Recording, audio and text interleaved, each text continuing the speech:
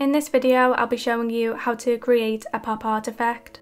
I'll be using this picture as the example and I'll leave the link for it in the description. The first thing I'm doing is going to the adjustment studio and adding a brightness and contrast adjustment. I'm bringing the contrast up to 100% and the brightness up to around 20. And this will just make it easier to create the effect. I'm going back to the adjustment studio and I'm adding a threshold adjustment.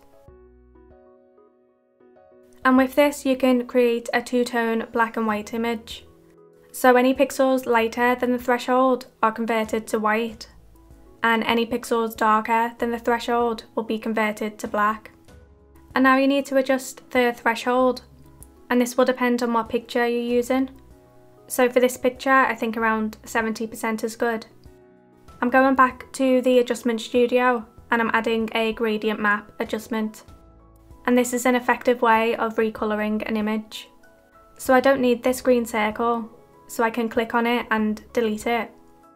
So the blacks in the picture are now shown as red and the whites in the picture are now shown as blue.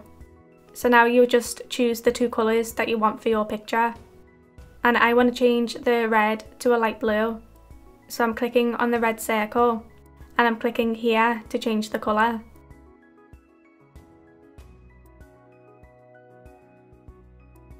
And I want to change this dark blue to yellow.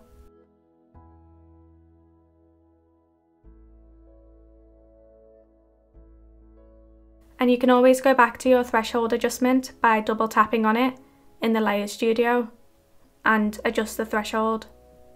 But I'm going to leave it on 70%.